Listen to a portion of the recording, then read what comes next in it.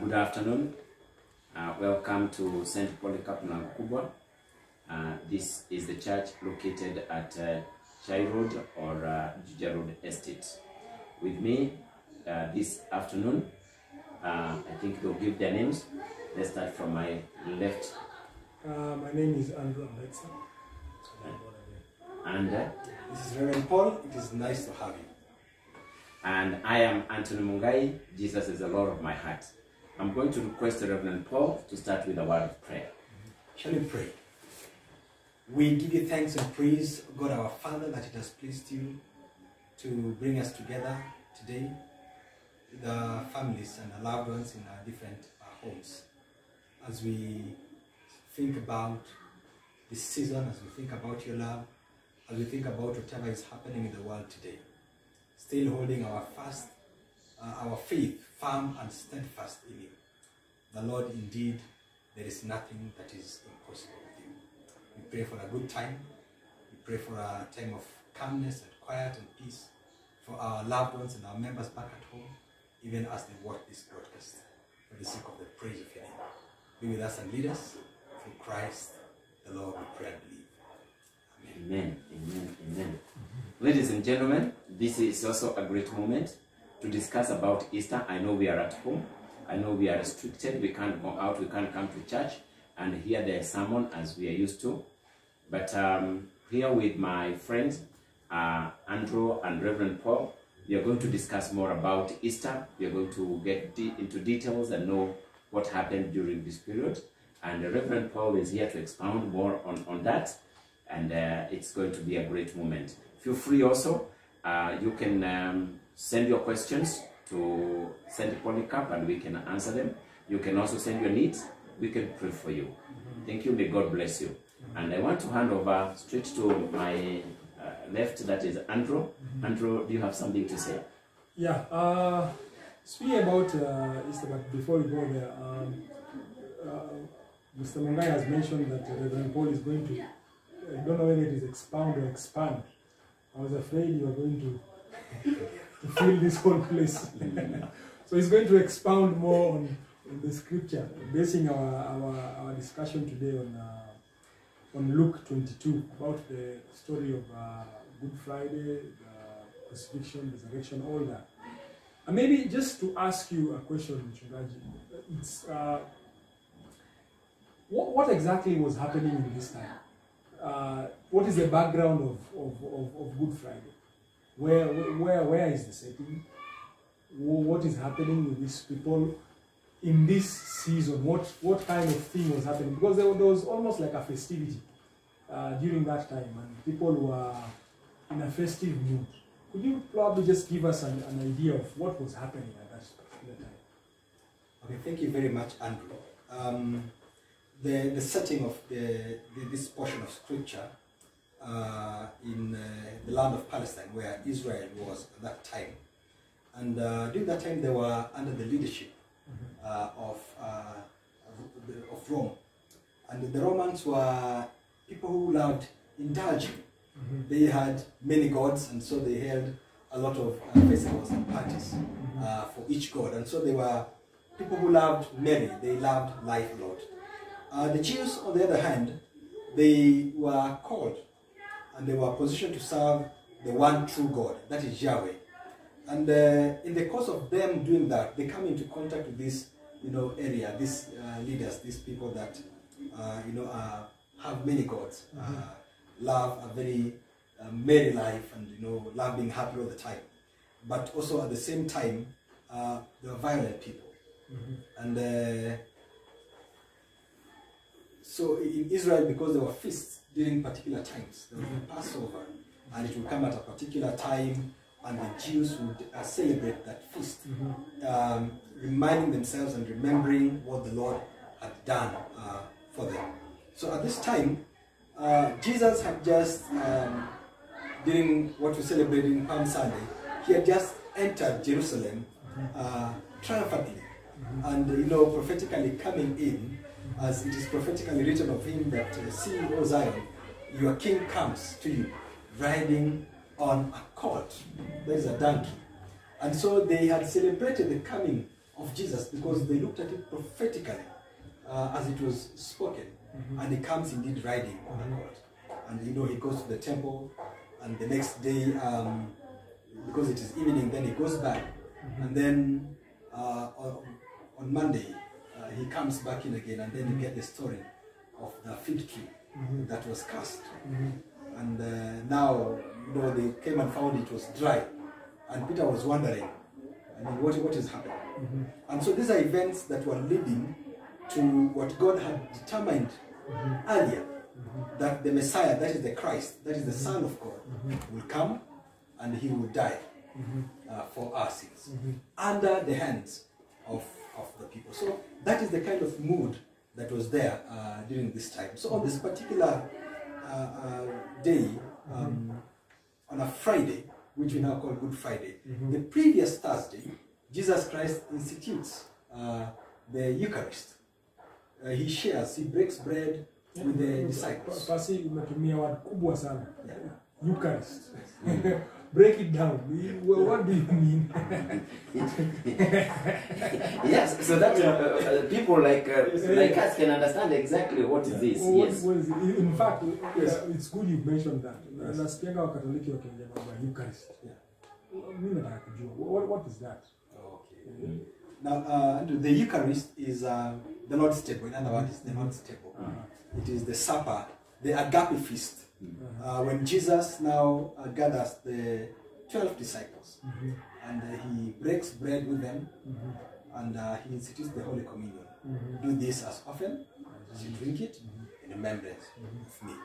And he washed their feet as a reminder of them to serve one another.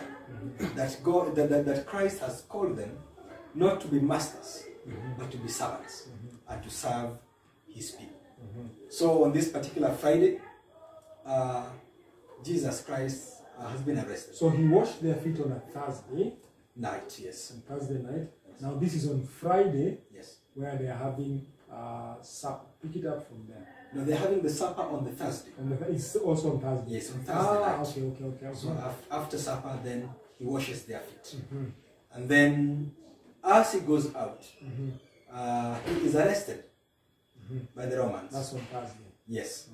So the whole night he goes through torture, the whole night, and then on the Friday now, it's now when they take him to Pilate, and then they take him to Herod. Now, interesting. There are people whom you mentioned. There's Pilate, there's Herod, there's the chief priest. I only hear nasikia dokitaja Pontio Pilato. Is that his name? Is it a title? Pontius Pilate? And also this Herod. We hear Herod when Jesus is born. Yes. We hear Herod when Jesus is being tried. We hear Herod during the time of Peter and the apostles in the book of Acts. Kwani huyu Herod akufangi ama huo? Anaonekana sana everywhere. And again also to ask maybe in that area, what positions did they hold?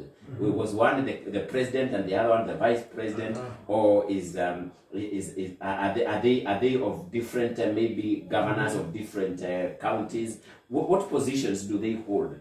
And exactly how do they relate here when it comes to the time of trying Jesus? Okay, let me just pull it a little back. Way back in the Old Testament, nations were fighting, and then when a nation becomes stronger, it will conquer another nation. So when it conquers this nation, then it puts its own systems and rules. So at times they will not really necessarily take them, because at times it's very difficult to, you know, if you are Kenya and you fight against the whole Africa, you cannot bring everybody to fit in Kenya. So you just institute your rule wherever they are. So it started with Assyria, and Assyria was defeated by Babylon.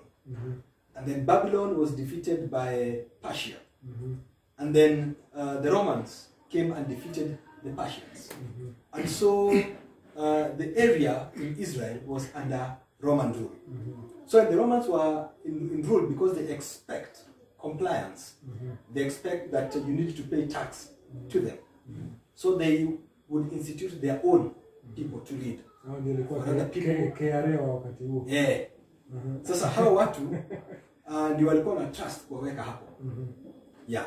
So Pilate was leading. He was the leader in Jerusalem. He was the one who was taking care of the business of the Romans in Jerusalem. Oh, he was a Roman for that matter. Not necessarily a Roman. What they would do, they would look for people who are either sympathizers or people who would follow blindly. That, you know, wale ambao, you know, nikikohoa unaitika how. Yes, those people. So they would look for people and place them there. So they were not necessarily Romans. Most of the time they were Idumeans. Idumeans are not very much pronounced because we see the Edomites and we see the Samaritans. So the Idumeans were also in that area. Is it a tribe or is it? Yes, it's a tribe. Yeah, and so they would even get people, the Romans, from the Idumeans and place them in positions of power. So they were not necessarily people who came from Rome. Yes, all the way to Israel. Exactly. They would pick people from the same region. Yes. Who are sympathizers or collaborators with the Roman government. Exactly. Ah, okay. Yeah. That is interesting. So Pilate, Pilate, is that, as Mungai has rightly put it, who was above him? Because we see Pilate sending Jesus back to Herod, Herod sending him back to Pilate. Yeah. That game of ping pong. And this Herod, the birth of Jesus, Jesus' trial, after Jesus has resurrected, we're still seeing him in the picture. Who is Herod? Now, you see a lot of Herods, and some of you have read about some people you didn't know they were Herods. There. So in the New Testament, the New Testament mentions about 6 Herods. So the first So it Herod, was not one person. not one person. Oh, So the first that's one, interesting. Yes. yes, is Herod the Great, and he's well known because he helps with a lot of businesses in the temple, and he is given authority by the Romans because now he's like a Roman prefect. He's taking care of the Roman business in Judea, in Samaria, in Idumea. So he's given authority to rule that place. And so because still leadership is hereditary, he has 3 sons that inherit portions of the places where he used to be the ruler. After his death. After his death. And so the first one is called Herod Archelaus. A-R-C-H. Archelaus. Yes. Kwani alikuwa ametoka Kisumu. So this Herod Archelaus is one of the Herods. Now he also inherits. He inherits a bigger portion of the father's kingdom. And kingdom, yeah. And then we have Herod Antipas. So Herod Antipas is the one that now beheads John the Baptist. He is the one that steals. This is the guy who married his brother's wife. He stole her. He stole her, okay, not married, he stole her. He stole the brother's wife. Yes, okay. Herodias. What is interesting is, okay, when he took his brother's wife, what happened to his brother? Because I don't see how you take someone's wife and you stay with them and I know you have taken my wife. What happened when he took, is it recorded anywhere in the books of history? He took his brother's wife. What did his brother do? Well, the interesting thing is that his brother did nothing. Because in this kind of setting, these family settings, you know, there are feuds, and of course there is the alpha brother. This one is bigger than you and probably stronger than you, and there is nothing much you can do. Yes. Because of power. Because of power. All right. Yes. So he kept quiet. So he kept quiet. So this is the Antipas. This is the guy who So kills that is Herod Antipas. The And one? then he is the same Herod that Jesus is taken to. Oh. Yes. That is Herod Antipas. Then the third brother, the third of their brothers, these are the sons of Herod the Great, is Philip. And of course, So whose wife Who is was his taken? wife? so it is Philip's wife Oh, that was taken, yes, by his Mm-hmm. brother Antipas. Yeah. So if you remember, if you read scripture, there's a region called Philippi. That is named after this Herod, Philip. Yes. Interesting. Yes. So that is the third Herod. And then that is the fourth Herod now, Philip. And then there is Agrippa the first. King Agrippa. Yes, he's Herod Agrippa the first. Of course, in Acts he's called King Agrippa. So that is Herod now again. So he is now the grandson of The Great. yes, Herod the Great. And so that is Agrippa. He's the one who's eaten by the worms and all that. Yes. The story we get. So he's the one that is eaten by worms. Right. Yeah, when he claims to be God. When Right. people worship him and he does not give glory to God. So he is eaten by worms while still alive, while still speaking. So that is Agrippa the first. And then the sixth one is Agrippa the second. So this Agrippa the second is the one that Paul talks about. When Paul is talking about King Agrippa, when he is taken to trial. Oh, okay. Yes. So that is the Agrippa now. So that is the Herod. That is Herod's family. And the interesting thing is that it is a very chaotic family. You know, somebody steals a brother's wife, and then another one marries the niece. Yeah. So it is a family that is full of it is weird. It is chaotic. And this is where Jesus is taken. So Jesus now is taken To such a family. That's what I'm asking. Yes. To such a family. Yes. And they're expected to try Jesus. They expect to try Jesus and give a just, a honest, and a righteous rule. So you can imagine. Yeah, it is like they A say. very corrupt leader being taken to make a good ruling. Yes. Yeah. So that is now about them. So Pilate, you remember, we'll come to that. But now when the high priests and the Sanhedrin, they tell him, now if you let him go, you're not afraid of Herod. And so he's afraid of Herod because Herod is the big kahuna, is the chief of that area. So I want to have a good PR with my boss. So I better. Yes. All right. So now Pilate. Yeah. Is Pilate a name of someone? Is it a title? What is it about Pontius Pilate? Yes. It's his title because he was appointed to oversee Jerusalem. The way you have the president, but then you have a county commissioner for Nairobi. So he was looking at the affairs of the city of Jerusalem. Yeah. So Pontius Pilate is the title given to that person who was in charge. Yeah. Now the chief priest. Is there a difference between a chief priest and the high priest? Or what is happening? It is one thing. It's either chief priest or high priest. Yeah, the title is used interchangeably.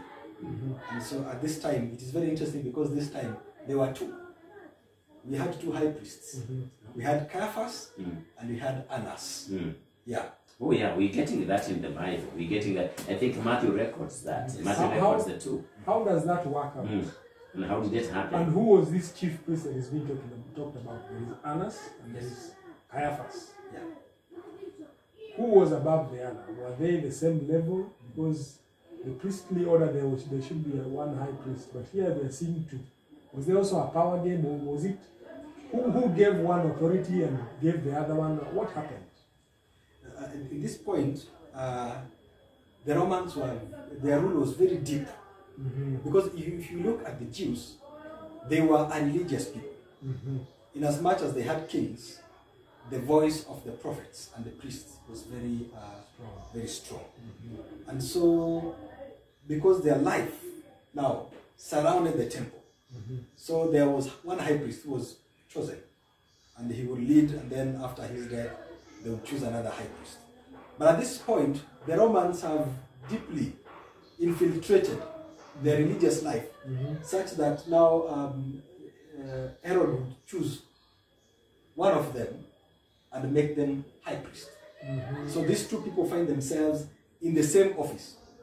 But of course, Annas was a bit older and Caiaphas was doing most of the work. So he was appointed by, one of them was appointed by Herod. Yes. It was not the priestly succession, but It was not the an priestly appointment. It was an appointment. Is there an idea who was the one who was appointed? Or? With the Romans, things take very different turns, because you'll find at some point the Romans would give support to Annas. At another point, they would give more support to Caiaphas. But Caiaphas had a lot of say and a lot of voice. He was very popular, and he also tried to play a very good game with the Romans so that he stays in power. Yeah. Yeah, probably our brother Mulai could speak about from that point onwards. Jesus has been. No, actually, we stopped at the time when they had the supper, so-called the Last Supper. I thought maybe you could give us a little more details about what is why is it called the Last Supper? Why we call it the Last Supper? You told us it's on Thursday. That's when they're having. So what happens after that? If you tell us maybe what's the Last Supper and then what happens after that. Now the Bible records that Jesus, knowing that his time was near, so as he approaches his time, they get a room miraculously, and it is prepared for them, him and his disciples, and he sits with them. And as he breaks bread with them, and they have this supper. At that point, then you hear Jesus saying that one of you is going to betray me. And they are confused because they have been with Jesus for 3 years, and everybody's asking, "Is it me, Lord? Is it me, Lord?" And you can imagine the kind of situation there. When we are 12 and one of us, so everybody's asking, "Well, it's me. It could be me, yeah." And of course, I'm suspecting maybe it's Andrew. The way Andrew has been looking at Jesus these few days, it should be him. So you can imagine the kind of environment at that point. But of course, we know that it's Judas. And at that point, Jesus, after supper, he washes their feet. And he reminds them that he has called them to serve one another. And then after that, they go out to the garden to pray.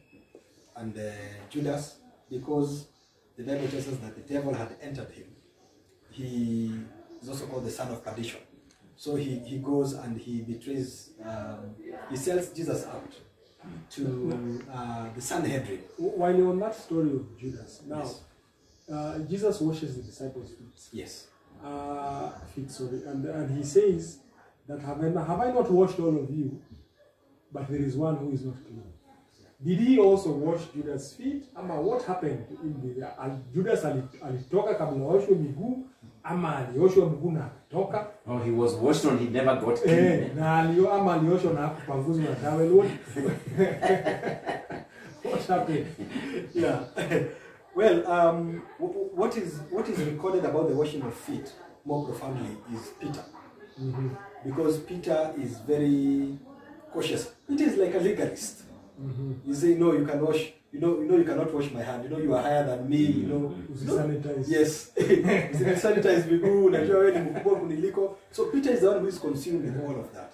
So Judas is not mentioned, but I think that he was also washed, because Jesus did not take it personal or want to revenge and say that I will not wash the feet or his feet. But another is it Luke or John who tells us that when he had taken that piece of bread that Jesus had given him, then he walked out. Yeah. So I would also suspect that probably he walked out before the washing of the feet. Yes. Yeah. Good. Right? So they are at the garden. Yes. Then what are they doing at the garden? They are praying. Jesus has a tendency of secluding himself, and probably with the three, James, John, and Peter, and at times the whole disciples, and he would seclude himself and go and pray. So as they were going to pray, or as they were praying, now because Judas knew the plan, because Jesus had an itinerary. Judas knew that tukitoka hapa, tukitoka kukula, tunaenda maombi. Yeah. Yes. After we don't just pray before we eat. After we eat, we must go and pray. So he knew the itinerary, and so he decided to go a specific place. Akaenda akasema they will be meeting in a particular place. So got there and arrested him, and of course because it was night, And it was not the people who are very familiar that were arresting Jesus. It was the guards. You see, if it was the priests and the Pharisees and the Sadducees, they knew him. So Jesus tells them, Judas tells them that, the one that I will kiss, that is the one you should arrest. Yeah. So he goes and he kisses Jesus. And so the soldiers know, oh, so that is the one. The same way, probably, if I want to tell people to stone somebody, and they don't know who Andrew is, I will come here and I will say, the one that I will give a hug, that is Andrew. So I will come here and I will go tell Mr. Mongai, but when it comes to Andrew, I will give him a hug. Yeah, and so they will know definitely this is Andrew. the guy. This is the guy that we are after. This is the guy. So that is what happened now scenario. at that point. So could that be the reason why Paul and Peter are asking us to greet each other with a holy kiss, rather than this kind of a betrayal kiss? Yeah. So maybe Peter witnessed this and maybe he's asking, be careful the kind of kiss that you are getting. So greet each other with a holy kiss. Going deeper to that, what hour is this that Jesus is being arrested? So probably this is after supper. It's definitely at night. I would probably say around 11 there. Going to midnight, yeah, because they've already had the supper. Now they are, walking out. They're praying in the garden. Could there be a reason why they are doing this at night? Why Jesus was all around the whole day? He was going to the temple. Actually, he tells them, "I have been to the temple. I have to be everywhere. I've been to the society." Why wouldn't they arrest him during the daytime? Number one, they were not very sure about the people. Because you realize that where Jesus went, people went together with him. They thronged him. So they were not sure whether they had the support of the people. So probably they were scared that if we arrest him during the day, and people are watching, we could end up in trouble. Number two, we don't want a problem with the Roman government. We could arrest him, and then it's daytime. We have a lot of witnesses. We end up in trouble. Because, of course, there were people who did not like the Roman rule. So they saw Jesus as the one who is coming to deliver them from the Roman rule. So if you arrest him, you are arresting the person that is supposed to come and help us. And help us, lead us out of this kind of bondage. Yes. Oh, so they have to take the guys of the night. Yeah. So he is arrested. Yes. What happens? Where is he taken? So when he's arrested, the first place he's taken to the house of the high priest. Yes. He's taken to the big guy now. The big guy now. That is why he's taken and he spends the night. This is Caiaphas or it's Annas? Will be Caiaphas because he's the one who has a lot of say there. But he's taken there and the whole Sanhedrin is there. What is, can you let us know what's this you're calling Sanhedrin? Oh, the Sanhedrin is like a parliament. But now instead of MPs, it had the Pharisees and the Sadducees. Yeah. Pastors. Yes, pastors. Yeah. You're taking us deeper even to other terminologies that we may not be very sure. Now, what are these Pharisees and what are these Sadducees? They were saying they make the Sanhedrin. Yes. Yeah. So the Pharisees and the Sadducees, they were priests.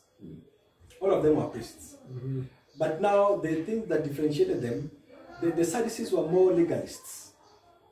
Yeah, they were lawyers, of course, mostly. And the law you're speaking about is the laws of the Mosaic law. Yeah, their laws. The Pharisees also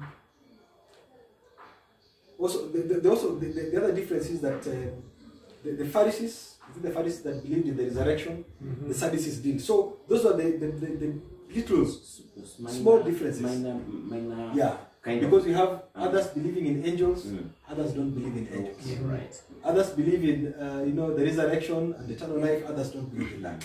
So they were cut between those lines. Yeah. But their function was the same. Kieleweke na tangatanga. Kitu kama hiyo. That's being political.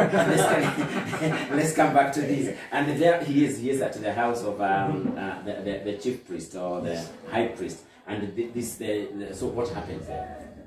So at the night, he is basically tortured at night.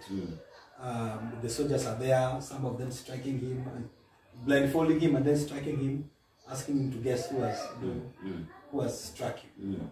So they could not do anything much because they didn't have authority. It was a Roman. Oh, it was a Roman affair.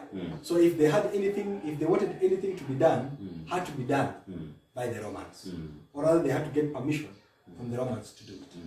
So after that, then when it comes to morning now, when it's morning, now they decide to take him to Pilate, because Pilate is the official in Jerusalem. There he goes. Yes. To Pilate, eh? Yeah. And this is the Pilate. There's the same guy you said that is a kind of a royalist to the Romans. Yes. What happens there? So when he's taken to Pilate, the accusations that are brought forth are very heavy accusations, because the accusations that would require capital punishment, that is death, death in the Roman style. So Pilate was not very sure what to do, because he was not sure, if I crucify him, now what will the Roman official, what will Herod say? Is it too much power that I'm using? And of course, the way they say that, a death sentence cannot just be issued by anyone. Yeah. And so Pilate, looks at the story and considers, and he's not satisfied that this man has done a mistake, because even the witnesses bring differing accounts, and so he decides to send him now to the big kahuna himself, to Herod. Yeah. The guy who was. So you're saying Yes. that in terms of hierarchy, that region, Herod was bigger than Pilate. Yeah. So he's sent to Herod. What happens Yes. next? And so when he is sent to Herod, now Herod interviews him, because Herod is he's excited to hear about this story, because he has heard about this man. You remember, he's the same Herod that John the Baptist, told him off for taking his brother's wife, and so he's interested. So this Jesus that John was And it's a cousin to John, actually. Yes. Yes, yeah. and I've heard a lot about him. So he's like, for example, you get a renowned prophet brought to you so that you may condemn him. But before you have a lot of questions that you need answered, because possibly you've never had a sitting with this person. You want to understand them. You want to just maybe to, like nowadays, maybe to have a selfie together with them. So you're taking your time. Yeah. So that is what Herod was doing. But Herod's wife has a dream. We're given that account in the Bible. That he is warned. That Herod or Pilate? That should be Herod. Should be Pilate's wife. Pilate's wife. Yeah, Pilate's wife. So now he's taken to Herod, and Herod has, because he has the power to either release Jesus or condemn him, because of course definitely he's the one who is he's the big kahuna there. So he has the right to give the capital punishment of death or to release Jesus. And he makes this clear, because he tells Jesus that I have power to do this, and Jesus tells him that you will have none of it. So he was not bragging. He actually, if he said it, they would have killed him. Yes. Ah. Yeah. Okay. So, but then he also looks at the mood of the people. Yeah. You see, he has another boss in Rome that, of course, he needs still to report to. And this is a high-profile case. It's not just a, you see at mtu ameiba kuku. This is a high-profile case. So he does not want an uprising. So he also reads the mood of the people. And he looks at the leaders of the people, the Sanhedrin, the high priest, and all of them are shouting, crucify him. And so he now plays a political game of being safe. So he decides, what do I do? If his own people are saying, crucify him, then off with that. So would it be safe to assume that he was sending him back to Pilate, so that if anything happens, he's the one who ordered him to be killed. So is it like they were trying to pass the buck from me, let me send this to you? And you see, the most interesting thing here, it is Passover. And according to the Jews, you know, they looked at the Gentiles as unclean. And so they will not enter the house of a Gentile during the day of Passover. And so Pilate is a Gentile. Pilate is a Gentile, and so they cannot go in with him. That's why, you know, it's recorded Jesus and Pilate. These people, because they look at Pilate as a heathen, so they cannot have fellowship with him. They cannot come in. But you see, the contrast is they're willing to kill an innocent person. Yeah, they will not enter a heathen's house, but they will kill an innocent person. In spite of all this. In spite of all this. Right. This Passover. Yeah. So Pilate orders Jesus to be crucified. Yes. I guess there is a place so that they requested Barabbas to be released. Yes. And then he's now ready to be crucified. Yeah. I think Andrew, what do you think, Andrew? Now, the crucifixion of Jesus. First, there is a debate about whether the instrument of crucifixion was it. They say cast is anyone who is hung on a pole, hung on a tree.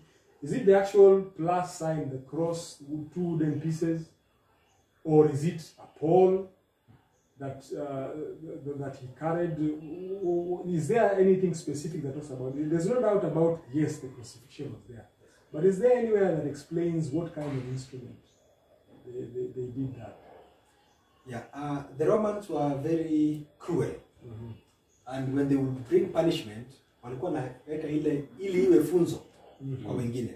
And so actually they would crucify people and line them up on the road leading towards the city, so that ujue ukicheza na serikali ya Roma, you'll end up here, mahali huyu amekuwa.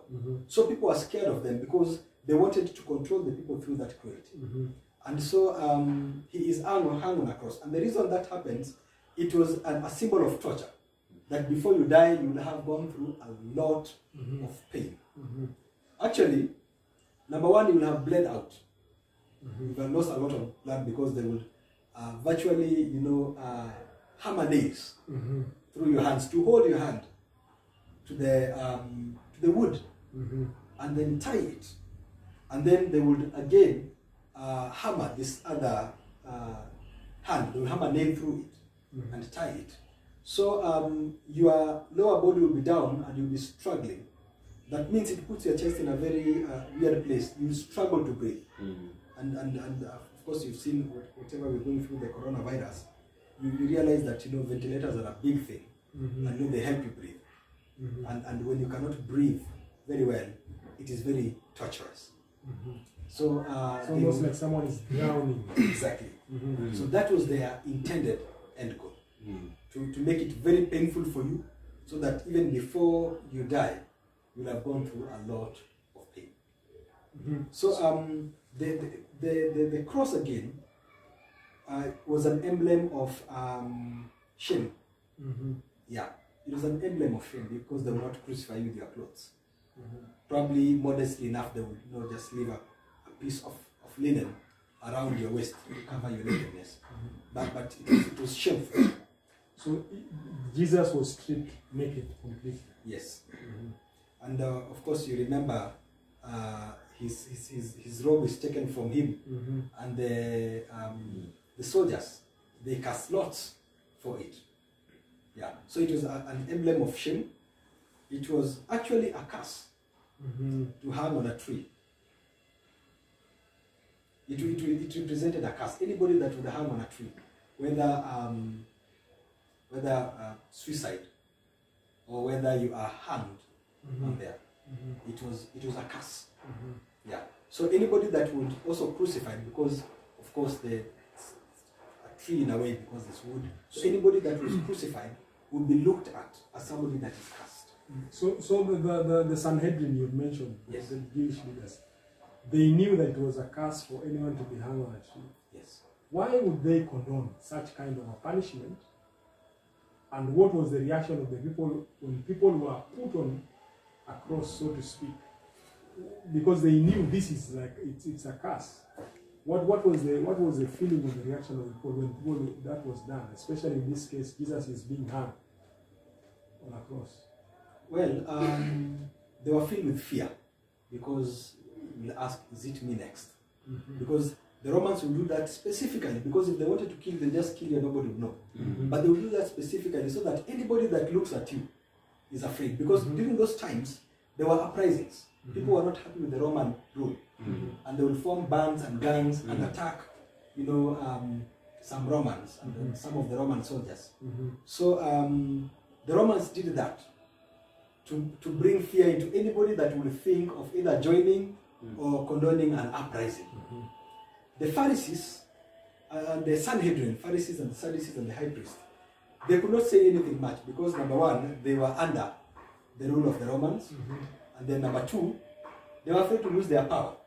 Because if I disagree with you, then you have the authority to rid me of my power, then definitely I'm going to lose that power. So they didn't want to lose their power and their position, and they also looked at it as a way and as a means of, you know, kicheza na mimi, I know people who can crucify you. Yeah, so I know people equals a juicy. Yeah, so as an instrument of exactly what you say, controlling. Yeah. So Jesus is crucified. Yes. And he spends there quite some time. There are some things that happen during the period that he's on the cross. There's darkness for several hours. There's the conversation between him and other people who are crucified. But then, okay, what surprises me is how does Jesus die so quickly? Quicker than these other fellows? Because the others, they were not dead by the time they wanted to pull the bodies from the cross. What made Jesus, was he weak that he dies so fast? Now, number one, he has gone through a lot of torture. Remember, he was arrested at the night. He spends a whole night in the cold. He is tortured. He's marched from, you know, the house of the high priest to Pilate, and then to Herod, and then back. So he's gone through a lot. But that not sufficing. During Passover, they didn't want the bodies to remain there because they want a name for themselves. So they don't want the bodies to remain hung on a cross. It's Passover. So we need some peace of mind. I also need my conscience a bit cleared because I don't want it haunting me that, you know, I put somebody there. And so he's if you read the Psalm, is it Psalm 44 that says that none of his bones is broken? Because what happened when the soldiers had to come, and so if they found out that somebody is not there, they will break your legs so that you can't escape. And even if your people come to get you out of there, you are in a terrible state. Imagine you have lost blood, you're exhausted, your legs are broken. You are good for nothing. You are cabbage passing. So this was happening not just because Jesus was tired or anything, but also to fulfill scripture, where God says in Psalm that none of his bones is broken. Yeah. So when these people broke the legs of the individuals on the cross, they would pull them down from the cross and put them in tombs, or what would they do? Normally, the Jews were allowed to bury their dead. According to their customs. According to their customs. So most of them would not make it. They would die even before the evening is there. But then the Jews would be allowed to go and how long are they on the cross? Well, according to the Gospels, Jesus is on the cross at around midday. Yeah. Oh, 2, 3. Of course, at around 3, he gives up his ghost. And then at around probably heading to 6, late evening, now his body is taken. Joseph Arimathea requests for his body, and he is given, and he goes and buries Jesus. Around 6 hours. Yes, 6 hours on the cross. Yeah. So he is now taken down from the cross, and there's Joseph of Arimathea, and is it Nicodemus who came to ask for his body to go and bury him. Yeah. Now, there are some women who follow. Was it allowed for women to go and bury people? And was there any special circumstance on the death and the burial of Jesus that was not done to other people? It was just the normal way of burying people. Apart from the grave being new, was there anything special that was done to Jesus? Well, of course, there is something that is special about him. Number one, that his body is requested by these two men to go and bury him. And actually, the women, they help in embalming, but on the next day, because it was some Jews had a custom of preserving the body for a longer time. So they would bring sweet-smelling perfume and place it next to where the person is laid. Because actually the tombs were, some tombs were family tombs, so they would not see kama siku hizi unafunga kabisa. So mtu anawekwa hapo, wewe mwingine siku yako ikifika unawekwa pande hii ingine. Yeah. So the women, they are visible, very visible, especially in the morning. Yeah, when they come now to put those smelling spices. Yeah. So he is buried, he's embalmed. Just probably, there are people who had the theory that some people, Jesus did not really die. So they might have taken his body away, taken somewhere to recover. That embalming process, what did it entail? Well, in those areas, back in those ages, people would, different communities and cultures would have different ways of embalming people. You remember when Lazarus dies, and now after embalmed, akafungwa na a cloth, white probably linen cloth, kafungwa nayo, and you see, unafungwa kote, and so you can't breathe. Yeah, of course the dead don't breathe. Yeah. The dead don't breathe. Yeah, and then the special thing about Christ dying is that now his grave, still the Sanhedrin, they go to the authorities and say, now you have to seal it with your muhuri, so that nobody can touch that, and place some soldiers there, because they knew prophecy, and they knew that prophecy says that on the third day he will resurrect. But now, because they are too engrossed in their own kind of cocoon, they don't want to accept whatever thing that probably will happen, or look at it prophetically as God's instrument of guiding history. They do not take it as that. So they want to protect their own circumstances. Yes, as in well.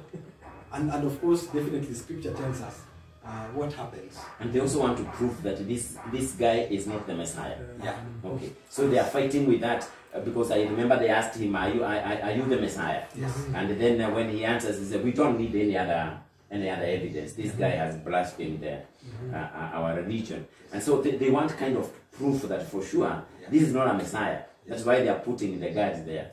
So to let people know, oh, you see the guy you have been following and talking about, he's still here. Would come and see. Yes. Yes. Great. And then, so what happens? So after he is taken in and he's put in the tomb, because soldiers are put there to guard so that the disciples don't come and steal the body. And the story is very interesting because an angel comes and he moves the stone, and these soldiers are so terrified. But after escaping there, they are bribed and they are told, "You go and say that the disciples came and they overpowered us and they took the body." Now, just at that point, Yes. what kind of punishment was given? Because they said, tell them that you are asleep or something of that nature. Yeah. What kind of punishment would be meted out on someone as a Roman soldier who was asleep on duty, or when you're on duty something happened that you are supposed to have prevented? What kind of punishment would these soldiers have been given? that will be punishment by death. Yes. Because the muhuri, the stamp of the ruler, is placed there. So you do not protect the interests of Rome. Of the emperor. Yeah. So you are as good as these people that are trying to disturb us. So the punishment will be death. So this soldier, if whether he's bribed or not, Yeah. he's also protecting his old job. Yes. He's also trying to keep his job, knowing that if this body is stolen and it is gone, and then somebody comes and finds that it's gone, then I'm also in trouble. I'm also going to die. So he's also protecting his job. Oh, In fact, of course, they told the high priest what happened. Now the high priest tells them, no, you change the story, say this. all right. Yeah. Yeah, we know we can tell what has happened, but Yeah. it's a form of corruption. It is. So the high priest negotiated with them to ensure that you will not die Yes. and you will not lose your job. Yes. It's scratch my back, I scratch yours. Yeah. All right. Because if the high priest, if it came out clearly that this guy resurrected, then the high priest themselves, the high priest himself is also in trouble. Yes, he's in trouble. He's in trouble. You kill a man who was not supposed to be killed. Yes. And you know what the Romans Mm. could have done to him. Yeah. Probably the same. Same Right. thing. All right. Possibly they would have put him on the cross Yeah. as well. Yeah. All right. So take us through that process of resurrection. So normally people ask, I'm just going maybe to mention that one, but people normally ask, so Jesus died, so what happened? Well, the apostle, is it Peter or Paul that tells us that when he resurrected, he led a throng of prisoners from Sheol. And who are these actually? Who are these prisoners? Well, the death of Christ must not be understood as just somebody died. Because it was, you see, when in the Garden of Eden, when man had disobeyed God and he had proved himself to be unrighteous and sinful, then the righteousness of God and his justice could not accept for man to be with God again. So when man died, he still died in sin because man could not atone for his own sin. So he died in sin. Anybody talk about Enoch, talk about Abraham, talk about Sarah, talk about Joseph, all these people, Moses, they died in sin. The sin was not atoned for. And so they had to wait in anticipation to the salvation of Christ. Because salvation that Jesus provides through his death, because he dies for our sin, so that we can receive forgiveness from God. So he takes our place. He becomes the sin now. And so that is why he's struck on the cross. That is why he dies. Because the soul that sins shall die. Yes. So he takes our place and dies for us. But because he is, if you read Colossians chapter 2, it tells you, about him. So if you look at the price that he pays for us, he takes our sins from us and he resurrects to lead us, to the place that he has prepared for us. So that means that the salvation that Jesus works, salvation works, actually the cross works forward and backward. So the sins of those that died, having anticipated in hope, is atoned for by Christ. And so they receive eternal rest because of this crucifixion. Even those that died 2,000 years before Christ. Because Revelation, John says that, behold, the Lamb of God who was slain before the foundations of the world. So it is a mystery because he's slain. We see it is Herod. But John is telling us in Revelation that he was slain before the foundations of the world. That means that the mystery of his death goes and covers the sin of them that were waiting in anticipation. Huko. And it still works for us today, and salvation is still open for them that will be born tomorrow and the next day to come to Christ. So that is the mystery of it. So I believe that the people that, you know, he walks out with, and the people that he walks out with, people who died in anticipation of a Savior to come and deliver them. Not those who died in sin. Not those who died in sin. Because it's very clear. You see, sometimes we get confused when Peter tells us that he went and he preached. Yes. He went and preached to those who died at the time of Noah. Yeah. And so it doesn't mean that those who died in sin can also redeem. I think it's very important to clear here. Did Jesus come to? Would Jesus, let's say somebody dies today in sin, do we have a chance of that person being redeemed? Does the blood of Jesus cover those who are already dead and they died in sin? It's a very important. Those that died in sin, they are not covered by this blood. Because if you look at Abraham, the Bible tells us that he was looking forward to a city not built by human hands. So he was waiting in anticipation of a coming Messiah, of a Savior that is coming. So he died knowing that there is something that is not complete, but that will be completed. Yes. The same thing that talks about Jacob when he worshipped on his staff when he saw the glory that is to come. Exactly. Yeah. Okay. And of course, Jesus, Scripture tells us, that there are many that would have wished, when Jesus is telling the disciples, to see what they see and hear what they hear. These are people. These are heroes mentioned in Hebrews 11. Yeah. These are heroes of faith.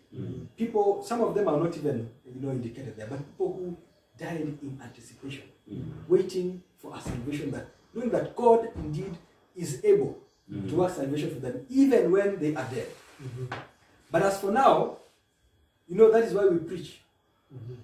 Believe in Christ. Because there is death now, and after death there is judgment. So we preach to you to receive Christ today, not in the grave.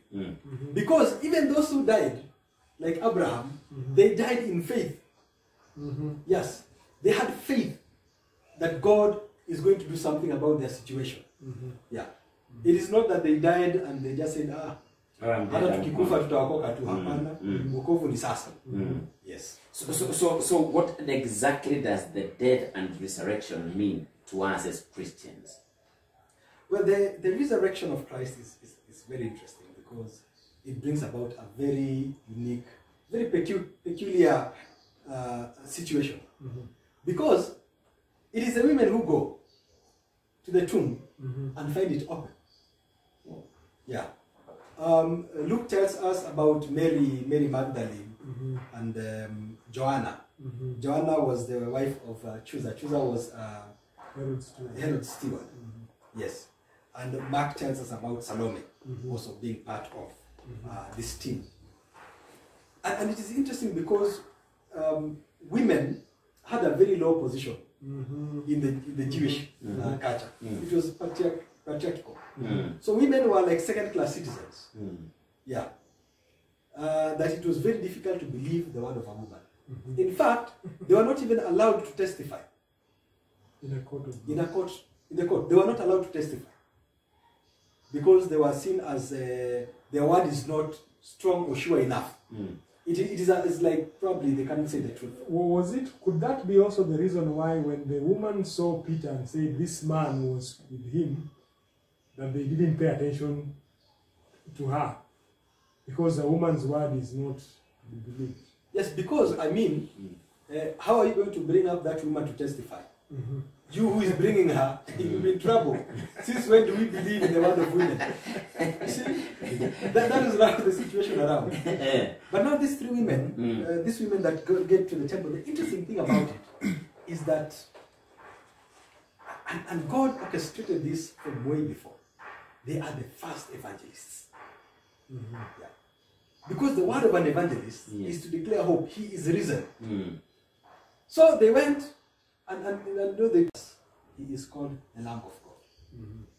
And his death comes during the Passover, where you remember in Egypt, a lamb was slain and the blood was put on the doorposts, so that when the angel of death comes, he would pass over, knowing that death has already been in this house. So the angel of death would pass over, only seeing the blood on the wood. So on this particular Passover, it is not just that normal lamb that is slain. It is the Lamb of God that is slain, so that death would pass over. That is why we claim the blood of Jesus, because when death comes, and it's not just the normal death that people are dying out of corona and this other thing. It is death which is to be separate and far from God. Hell. Yes. So when I claim the blood of Christ, does it mean there are different types of death? Yes. Oh, could you kindly let us know? Scripture tells us that it is appointed for man to die. So death is sure. That one will come. So after death, judgment. And we are judged not only on the basis of our work, but on the basis of our faith in this Jesus Christ. So that is what we hold on to. And so anybody that is found without Christ, then is appointed to eternal death. That is the lake of fire. So with Christ here, that is where you're talking about now the Passover. Yes. The blood of Jesus, where now the angel yes. Will pass over. That means there is a relationship between the time Jesus died yes. and the salvation that Jews were given or Israelites were given in Egypt. Yes. Could you kindly let us? Now, at this point, then you get to realize, if you looked at Egypt, when they had slaughtered and put the blood on the posts of the doors, and the angel of death came and passed over. That was their salvation, because now at that point they were delivered and they crossed the river Jordan to the other side. Now God here is bringing a deeper aspect, not just salvation from slavery, from the physical bondage and from physical pain. He is offering them salvation from sin. He is offering them to cross from sin into righteousness, and righteousness by him and through him. So God has given an offer, because at that point you realize that when he is crucified, the curtains are torn. They tear. The curtain that covered the Holy of Holies, it is torn, and whatever is inside there was sin, as an emblem or as a show that God has now tabernacled with men. He's not in the temple. He is Emmanuel, prophesied. God with us. Yes. Now, this whole story of the crucifixion and the season that we have, how, in the context of where we are today, in this season that we find ourselves, how does that relate with where we find ourselves today? In this, probably this season, you can say, of a pandemic that is global, a situation that we find ourselves in, how does it relate to us in this point in time where we live? Because it was an event that happened 2,000 years ago, but we are now 2,000 years later. How does that apply to our lives now? Today. Well, we are living in very unique times. Indeed, interesting days where most of the world is shut out. People are in their homes. People are scared. And the interesting thing is that we are scared of something we cannot see. Yes. Because with the naked eye, you cannot see the virus. Sure. You don't know who has it, who doesn't have it. And of course, you are told, and we are very much told by the government, that this is something that is deadly. Deadly meaning higher chances it is leading to death. But there is something that is more deadly than this virus. And that is what Christ has come to deliver us from. And that is the power of sin. That is the power of sin. And so him being the Lamb of God, that 100% takes away our sins, as John described him that day. he is still today the Lamb of God that takes away the sins of the world. That I can look at his death and know that he has died for me and for my sin, and he has taken my place. And my hope is not lost, because he resurrected.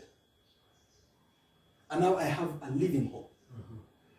You see, if he just died and that was it, like many people who have died, legends have died. If he just died, then I would still have hope, but it is a dead hope.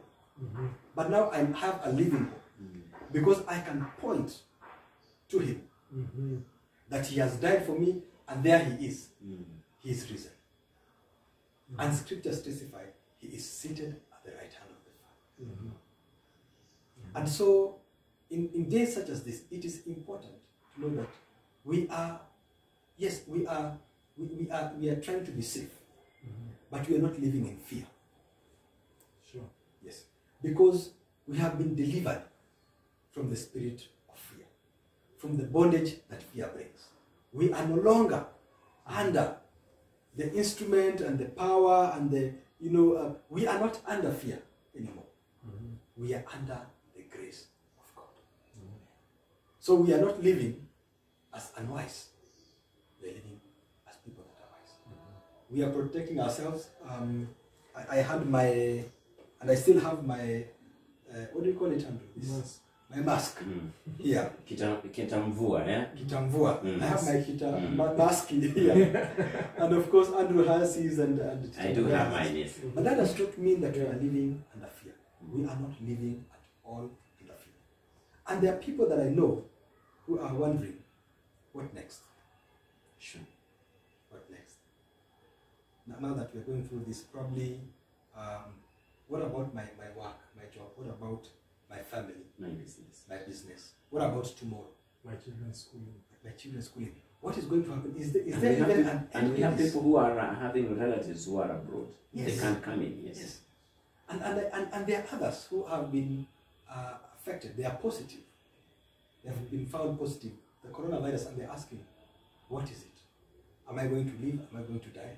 But let me tell you, I love what the Apostle Paul says, that whether we live or we die, we do it for him. And he has confidence, as he says, that, I am alive, and I'm happy to be alive. I'm just paraphrasing his words. But it is better for me to die. Because in my death, then I have rest with Christ. Because that is an assurance. And that is what we need today. A reminder of the assurance we have, of the viability of the death and the resurrection of Jesus Christ, and the power of it still being available to us today. And you can tap into that power. You can tap into that anointing. You can tap into his death and his resurrection. Even today, he has opened that grace to us. Right? Thanks a lot. I don't know whether, Andrew, you have anything else to say? No. It's an interesting conversation with Chungaji about the details that you can find in those last 3 days of Jesus' life. The Thursday, Friday, and also the Sunday when he resurrected. And the way it is packed with a lot of information. And I thank God for this opportunity to be able to just sit down and discuss that and expound more on that. It's been a good thing. It's been a wonderful experience. Thank you. Maybe I can ask a question to our audience and to us, because it is good to ponder.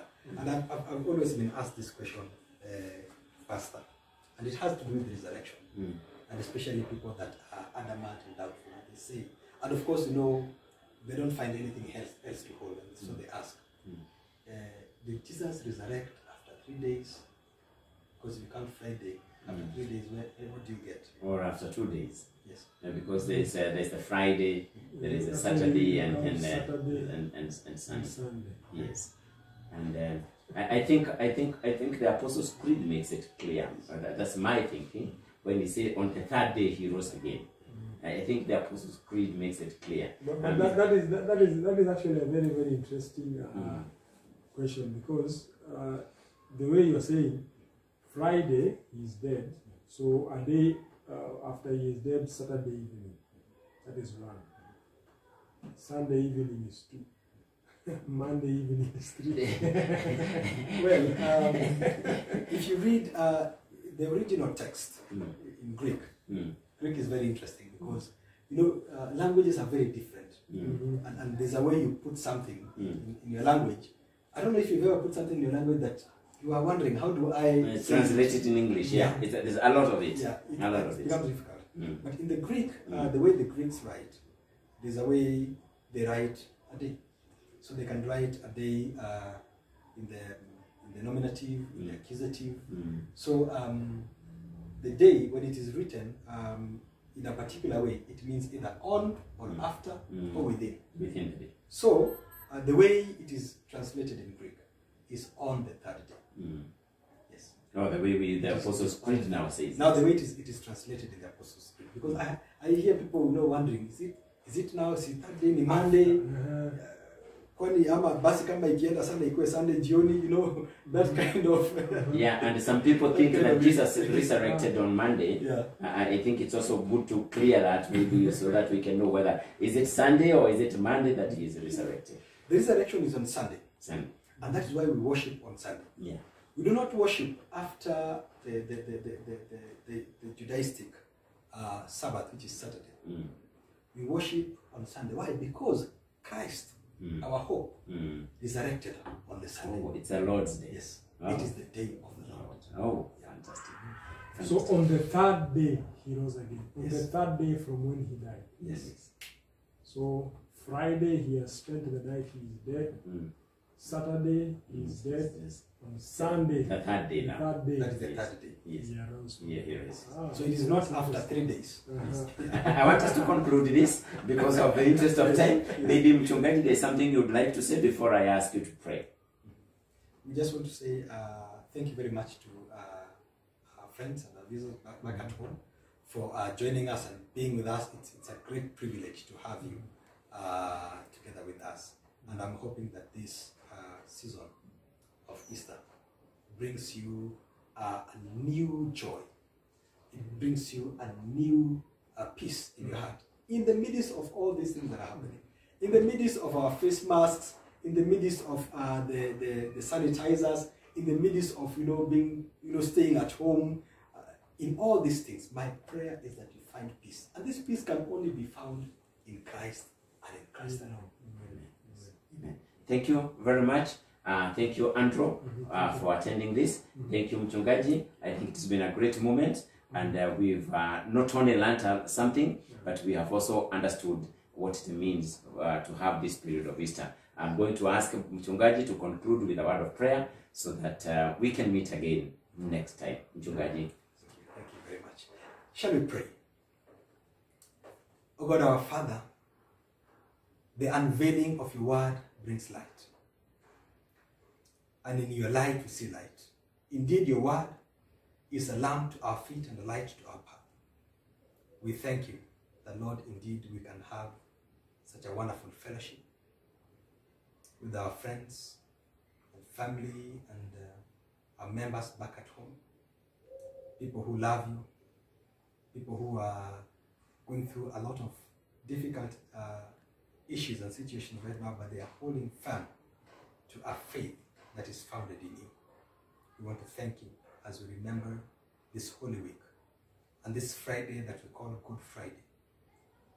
Good because it is the Friday that took our sins away from us, where the Lamb of God was crucified, when he was killed, so that in his death we may have life and life eternal.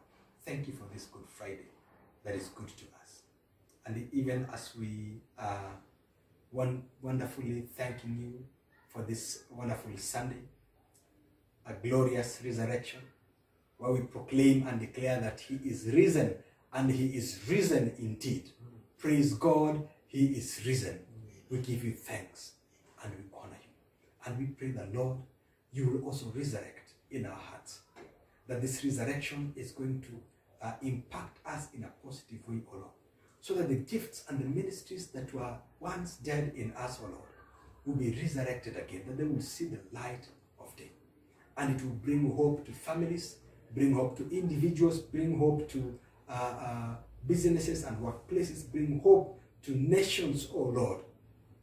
We pray that them that have been affected adversely, Lord, indeed you will comfort them with your great consolation.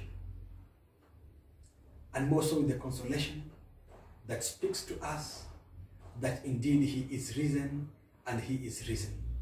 We pray, oh Lord, that you continue to minister to us. Manifest yourself. May we see you, Lord, in a way that is unique and new, in a way that is powerful, oh Lord. We pray for our government, we pray for families back at home, and even the businesses and workplaces. It is you who does a new thing, oh Lord, that even when our eyes cannot see or perceive, yet indeed you are still at work. For we praise you and we exalt you. Through Christ Jesus our Lord we pray.